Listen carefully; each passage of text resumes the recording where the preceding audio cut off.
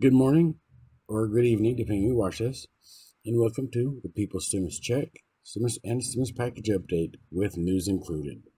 And today on the news side, we have Education Secretary Betsy DeVos has submitted her resignation, making her the second cabinet member to resign over President Trump's response to the mob breaching the U.S. Capitol on Wednesday, according to officials. Isn't that nice, right? And this is a good one. Okay, we got a newly elected state Republican official from West Virginia has been arrested and charged by federal authorities for illegally entering the U.S. Capitol Wednesday as part of a pro-Trump mob. A Republican, wow. That's so great. And then Democratic leadership in the U.S. House is calling for the removal of President Trump days before his term expires. They're waiting to either do Amendment 25, the 25th Amendment, or impeachment. Capitol Police Chief Stephen Sund, resigned from his position on Thursday, one day after a mob of pro-Trump rioters attacked the U.S. Capitol. Isn't that weird, right? And then a woman fatally shot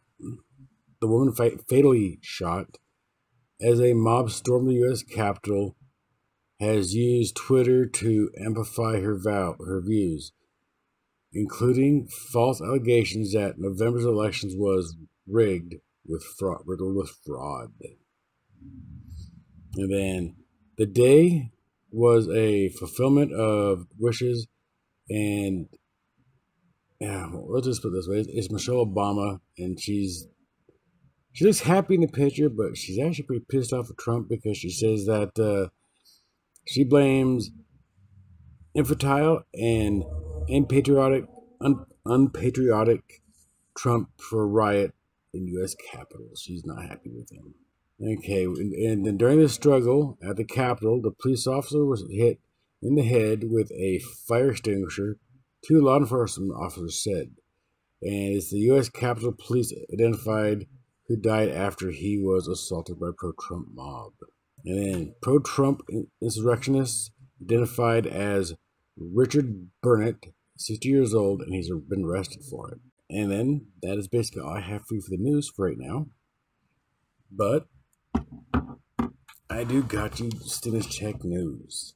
And on the Stimulus Check news front, well, we have what's going on with the D.C. besides the Democrats want Trump out of office. But, of course, what's new about that? Don't they always want Trump out of office? But now they believe they have a smoking gun to actually put him out of office.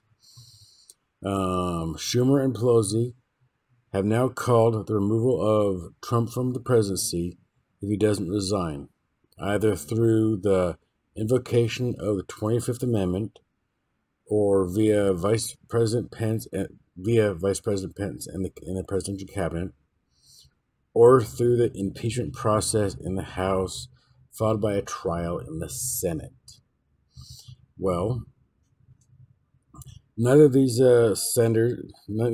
situations actually seem highly likely. Pence is opposed to doing the 25th Amendment, and basically, Trump has Republican supporters, so I don't think they'd do that good in the Senate either. And now they'll talk about let's put it this way. Let's give you a good one.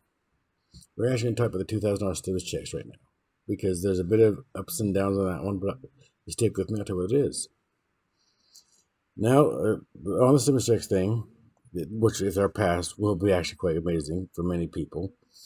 So basically, you'd be getting a $1,400 check since you already got the $600 from this current bill. And the good news is that Joe Biden, Nancy Pelosi, and Chuck Schumer all want $2,000 stimulus checks.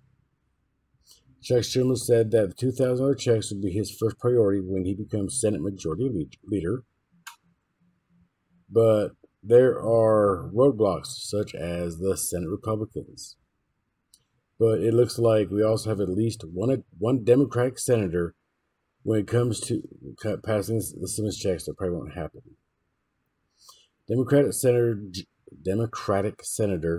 Joe Manchin of Virginia he said to the press that he would absolutely not support another round of stimulus checks. Now, isn't that pretty bad? We actually are trying to help people out, and he doesn't want to do it. And he's a Democrat.